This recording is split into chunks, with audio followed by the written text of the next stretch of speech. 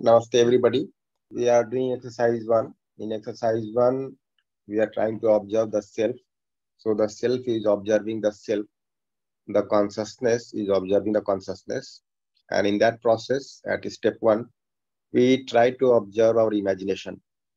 And in particular, we try to look at the feeling part because we found that the feeling drives the thoughts and the thoughts drive the expectation and they ultimately decide our behavior, work, and participation.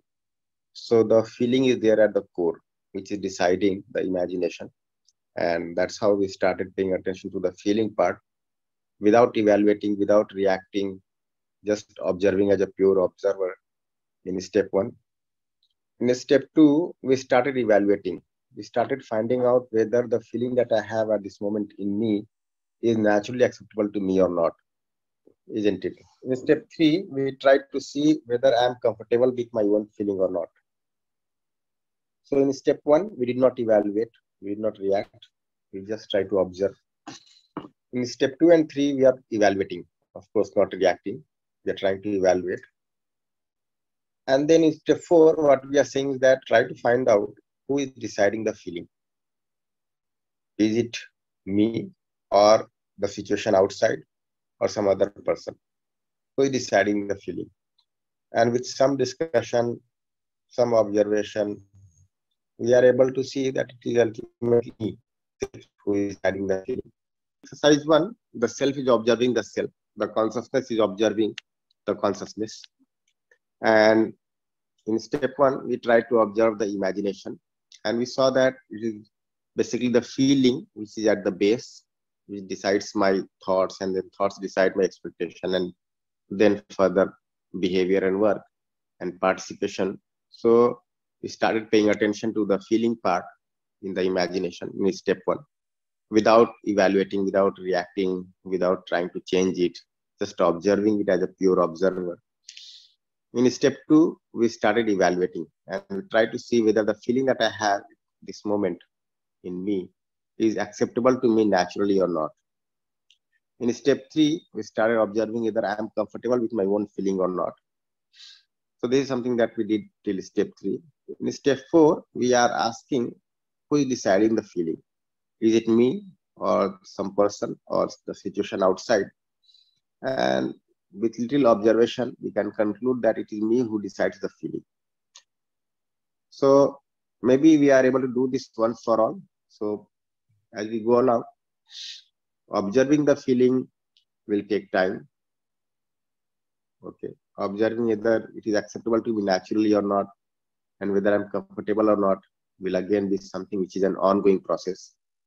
But this particular thing that it is me who decides the feeling could be clear to us once for all. But again, or once forever. You know? But again, try to observe this in a little open manner, whether every time I am deciding the feeling, or sometimes even the situation outside or the person is deciding my feeling. And if you are able to see that it is me who decides the feeling, then two important conclusions come from here. One is that I am able to accept the responsibility of transforming myself. I am able to see that it is me who is responsible for my unhappiness. So I have to transform myself. I have to work upon myself. I have to develop myself. So this is one important thing that we are able to conclude. The second thing is that I stop blaming others for my unhappiness. I get rid of complaints, grudges about others for my state of unhappiness. Because now I am able to see that whatever may happen outside may be favorable or unfavorable, but it is ultimately me who is deciding the feeling, not the situation outside, isn't it? Now, you see that when we start observing the imagination, many times we are carrying complaints within, we are carrying grudges within. I am able to get rid of such complaints and grudges in this manner. It is for sure that outside situations are not responsible for my happiness or unhappiness. When I am observing, it is only me. But while observing my own feeling, so then what is the component, what it is observing in me?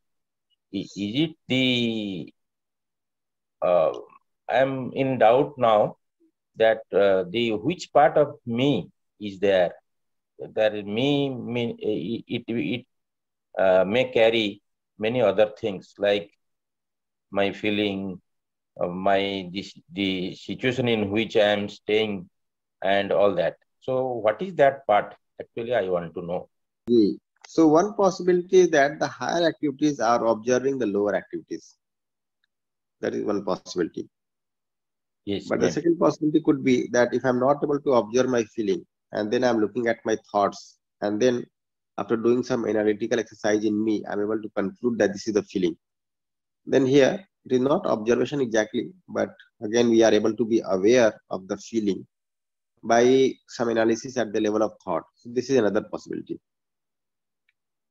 So as I go on developing myself, as the higher level activities go on getting developed, so I am very comfortably able to observe the lower activities.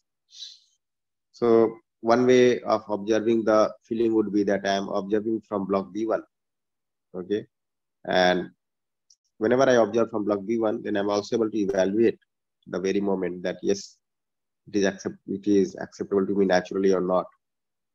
But when we try to be aware, somehow or the other, by some analysis, by some comparison, okay, or by concluding from the taste that yes, I'm not comfortable, it must be some ill feeling in me, some wrong feeling in me, or some feeling which is not acceptable to me naturally. That is another possibility.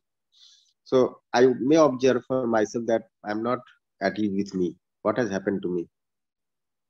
And then when I start uh, realizing, then I am able to remember some incident that has happened yesterday, which is keeping me restless. So here the lower activities are also helping me to conclude about the feeling part. This is another possibility. It started in me, in myself is, okay, it pricks for all the problems, I'm responsible. For all the problems, I'm responsible. Okay, I feel that one. I'm recalling all the past, okay, whatever happened in the past, it started to pricks me like, I am responsible. And it makes me little bit fear to speak now, okay, with whoever I'm talking. I need to think a little bit to speak what I'm speaking. Am I speaking properly or not? I'm handling the situation properly or not? Okay, that it start to pricks everything.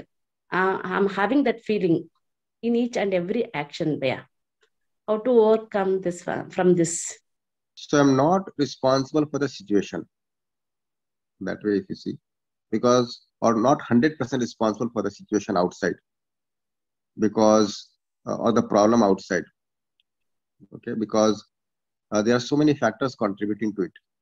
But I am of course responsible for the state of unhappiness in me. So one uh, wrong conclusion that could come at this step is that now I start owning the responsibility for everything which is not going the right way, and that may make me depressed. If something is happening otherwise in the family, I am responsible. If something is happening otherwise in the organization, I am responsible. In the society, I am responsible. This is not what we are saying. We are saying that if I am unhappy within, I am responsible for it. But the situation outside, the events that are taking place, are an outcome of so many things which are contributing to it, isn't it? Yeah. So one part could be that I was blaming others earlier. Yeah. One possibility Yes. before I could be able to understand this. And the flip side is that now I start blaming myself for everything that is happening otherwise with me, which is happening which is in the wrong manner. But this is also not the solution that I start blaming myself. I don't have to blame myself here either. I have to see, and that will be more clear in step 5, that the wrong decisions that I took, I might have taken so many wrong decisions in my life, or the participation that I did in the past, they got wrong because uh, they were based on certain preconditionings, and I was helpless there in the past. So since I was helpless, I did like that. So I become more committed now to work on myself so that I become responsible, so that I have the right understanding, so that the things are not repeated. So one possibility that I am blaming others for everything which is happening in the wrong manner. The second possibility is that now I start blaming myself. But ultimately, the blaming will make me unhappy again. And the blaming is not a solution at all. So Okay. I'll own the responsibility for every situation in which I participated in the wrong manner. Okay. But I will not feel depressed out of it. So Okay. we are not saying that I am responsible for the situation completely 100%. I'm participating in the situation. That is one thing. Okay. But within me, the state of imagination, if I see, I'm 100% responsible. So we have to make out the difference here. For example, I started for my college. Okay. And I got late by 5 minutes. Yeah. That may have multiple reasons. And on that very day only, there was a traffic jam. And when I reached college, I was half an hour late. Okay. So my participation was that I started late by 5 minutes. But even if I started at the right time, since there was traffic jam, okay, so it is a possibility that I would have been late. And I can again say that the traffic jam started at this time. So if I had started a little bit early, then I would have skipped it. And these kinds of thoughts may be there. But ultimately, if the traffic jam is there, I may get embroiled, I may get caught up in that. That is quite possible, isn't it? Yes. So then I will start seeing that how proactively I can avoid this kind of situation. Fine. But if I'm getting late also, maybe so many things are contributing to that. So what we are saying at step 4 is that I am 100% responsible for my unhappiness or happiness.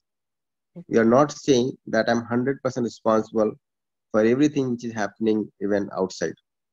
Okay. This is not what we are saying. Okay. Okay. Bhaiya. Then I don't Okay. blame myself also. Now, Okay. even here, when I'm responsible 100% for my unhappiness, I'm not to blame. Okay. Just blame, I'll say. Because I'm preconditioned in multiple ways. Okay. I did not explore the Okay. harmony at different levels of living. I was not given inputs like that in my education system or my from my parents. I started assuming things without knowing, and that's how I am caught up. Now it is my responsibility to come out of this situation. So I have to work upon myself. So I will see that whatever happened, if it was not the right way, so what was the preconditioning in me which Okay. motivated me to go the wrong way? Okay. Okay. Bhaiya. Because Okay. maybe the Mm. situation is over. Okay. Okay. Okay. Whatever happened in that situation, the reaction Mm. that came, they're all over. But my Okay. preconditioning is sustaining in me. Okay. Bhaiya. So Okay. I may again go the wrong way. Okay. You know? Uh, And you see that uh, many uh, times you're not able to work on the preconditioning. And that's okay. why we keep on Okay. doing mistakes and feeling sorry for that. But the Okay. Bhaiya. preconditionings are Mm. continuing. In step 5, while doing self-evaluation, we are trying to look into the basis of the decision. So we are able to see in step 4 that it is I, the self, who is deciding the feeling that I have at this moment. Now I'm trying to find out the basis on which I decide my feeling, my thought. So what is the basis on which I decide my feeling, my thought? Is it right understanding or some assumption in the absence of right understanding? So when I decide my feeling, thought on the basis of right understanding, I'm able to decide in favor of a feeling that is acceptable to me naturally, which is natural. And then I remain comfortable in harmony in a state of happiness within. But when I decide my feeling, my thought on the basis of assumptions, the preconditionings, it is not definite which feeling I decide for. A feeling which is acceptable to me naturally or otherwise. And then my state is indefinite. I am uncomfortable within. Okay, sometimes I'm comfortable within sometimes. sometimes in harmony, sometimes in contradiction, sometimes in a state of happiness, sometimes in a state of unhappiness. So this kind of fluctuation is there in my life. So from this, I can see that there is a need for right understanding and the need for deciding my feeling, thought on the basis of right understanding. Okay, independent of whether everything outside is fine or not fine. So in step 4, we are able to see that yes, I have to work upon myself. But in step 5, we are saying that observe the basis on the basis which is deciding my feeling.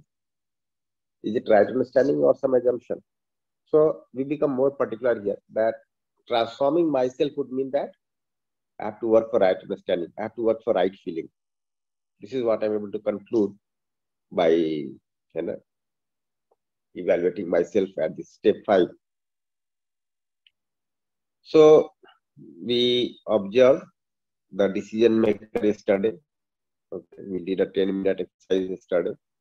Today we'll again do that exercise, a 10-minute exercise, observing the self, and then we'll go from step 1 straight away up to step 4, and then we'll also go to step 5 and then try to see the basis. So first of all, I will observe the feeling. If that is taking time, then I will spend enough time for that, so that I'm able to make out the feeling. I'll also try to see whether it is acceptable to me naturally or not, whether I'm comfortable with the feeling or not. And then, being clear that I'm deciding my feeling, I like to look into the basis of that feeling. Okay. And here again, whether I understand or not, may not be very clear to me. But then, with the help of natural acceptance, I can make out that this is something which appears to be right understanding. But this, of course, is not the right understanding because it is not acceptable to me naturally. And then as we go along, we'll explore the right understanding part also. Is there any range for opposition or happiness? Like, I'm less opposed, more opposed. I'm less happy, more happy. Is there any range for that, Bhaiya? Yes. So the position could be on different scales. Okay. So one part would be that I'm just getting irritated within thinking about the other. Okay, one scale. The other could be that I am reacting. The other could be that I'm reacting with words. The other could be I getting physically violent. So there will be various scales, various levels of this disharmony in me. Now, when you say more happiness or less happiness, so essentially, if you see, we generally assume happiness to be the lack of unhappiness. So more lack of unhappiness or less lack of unhappiness, we term it as less happiness or more happiness, something like that. This is one possibility. Or we can be happy sometimes and unhappy sometimes. So when we count the duration, we calculate the duration over which I remain happy. So that would be another thing. Okay, but when we understand the happiness as harmony, then there is no intensity attached with this. There is no intensity of harmony. So the intensity applies when there is unhappiness or lack of unhappiness to some extent. And we'll see that unless we are resolved completely, remain in an uncomfortable state all the time. Unless I am able to see the submergence of nature in space, which may be a distant possibility for me, I remain uncomfortable within me every moment. Because something or the other is not making me comfortable. I am not clear about the particular reality. Okay, so if I am not clear about the contemplation part, not active at the level of understanding, I have not been able to realize. So some unhappiness would of course continue with that which is not clear to me. So some fear might be there, some anxiety might be there. Okay, so those things could be there. So there is no intensity of harmony, intensity of disharmony, and then we can have less disharmony or more disharmony. Yeah, that is quite possible. When we start observing, there also we'll see that sometimes we are able to observe the feeling. But many times we start by observing that whether I am comfortable within or not. And you are able to see that you are not comfortable within. you're not exactly clear what has been making you uncomfortable. So when we try to look in retrospect, then maybe you are able to make out some incident that happened in the past. Okay, either yesterday or day before, or even you know, some distant incident that took place in the past. So you are able to recollect it and then try to relate it also. For example, somebody put up a complaint against you yesterday in the college, okay, and you got to know about it. You are not concerned much about it because the person is not related to you directly. But you'll see that it keeps on harping you at the level of imagination or thought, unless I'm having the right understanding about that particular incident. So that keeps on harping. It keeps us uncomfortable. So when we sit for 10 minutes, 15 minutes, try to observe a feeling that keeps on harping in you. Slow music playing inside you. So it is all the time harping you. So you can make it out also. Take it out and then try to see where your state, and if it is unnatural, if it is not, uh, you're not happy with that. Why is that happening? Assignment for the English lesson would be that we have to observe the basis. Is it right understanding or some assumption? This is the exercise for today.